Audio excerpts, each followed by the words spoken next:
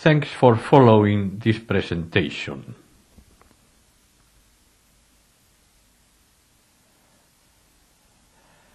This presentation aims to show that the nothing Dawkins and Krauss are talking about is actually an equivocal name for God.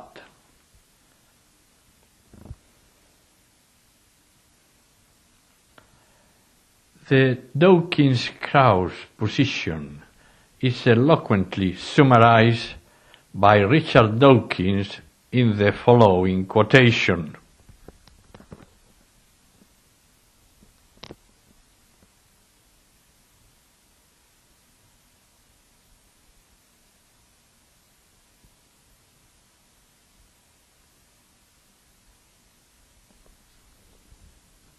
Here, the continuation of Dawkins' quotation.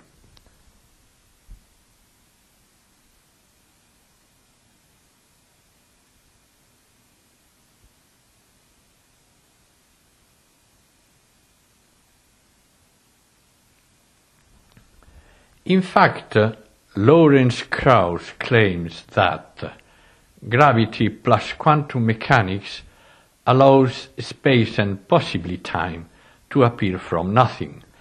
But on analysis, his argument amounts to stating that space-time does not come into existence from anything existing within space and time.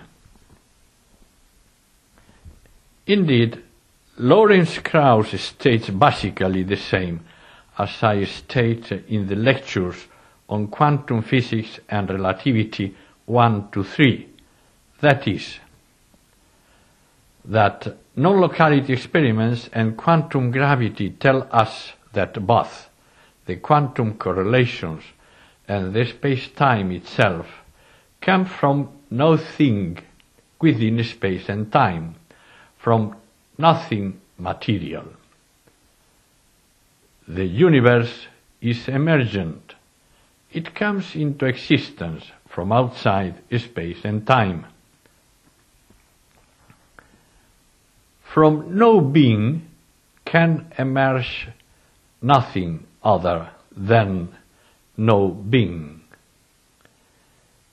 If the explanation of the visible world is no being, then what is not, which is absurd. Therefore, the space-time and the whole visible world comes constantly into existence from some being existing outside the space and time. The nothing Krauss and Dawkins are talking about does not mean absence of being, but rather refers to a being existing outside space and time.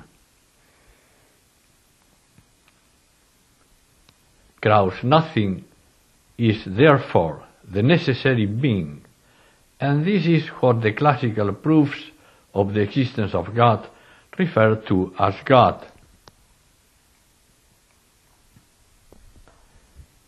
This conclusion can be strengthened by another argument.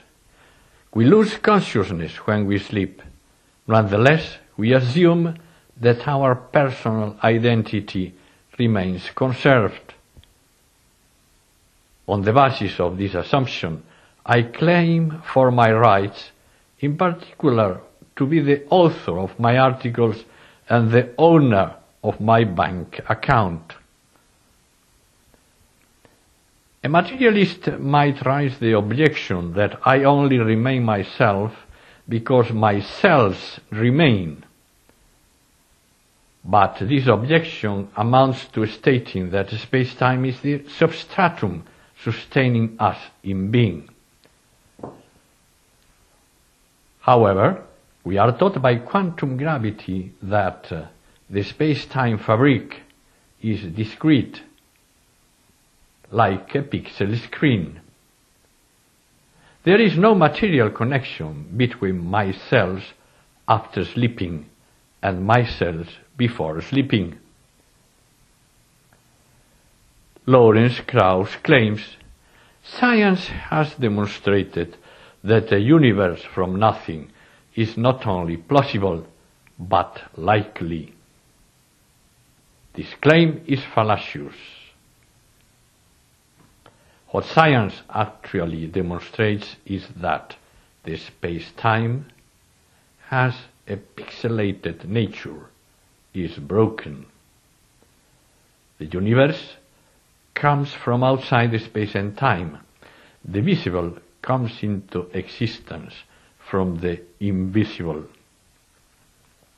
Hence, we have to give up the illusion that space-time is the substratum sustaining us in being.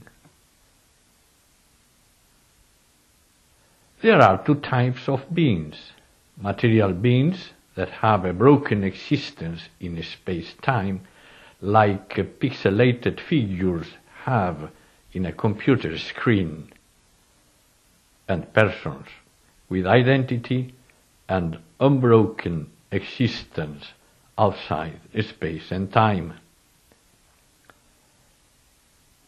If we were only a space-time tube consisting of pieces of space-time, we could not experience some special moment of now and time passing as we do. In fact, what happens is that when you experience a special moment of now, you are grasping yourself as a person who exists outside the space and time with unchangeable identity. Human persons are embodied spirits. A human body is nothing other than a spiritual soul appearing in space and time.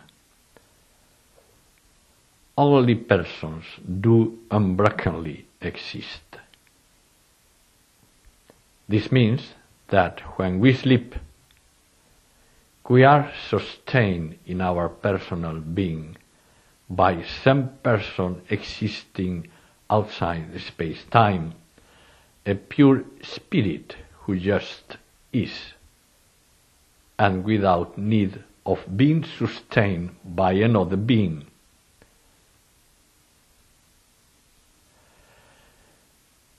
Richard Dawkins points out that the theory of nothing is very neat because of its simplicity. Apparently, he ignores the simplicity attributed to God by classical theism. If we acknowledge spiritual principles, things are very much simplified.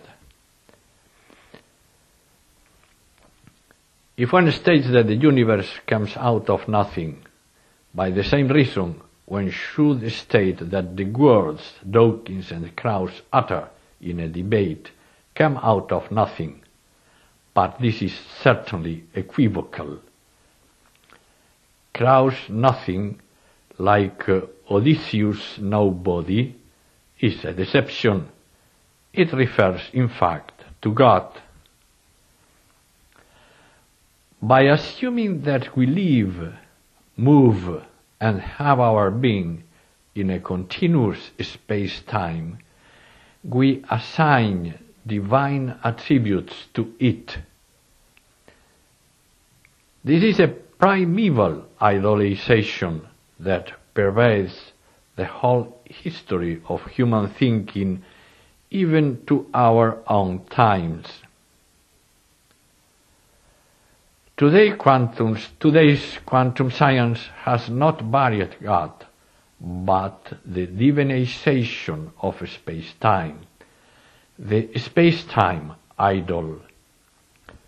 We live, move, and are in a personal being who is the being whose name is Yahweh or God. Thank you very much for your attention.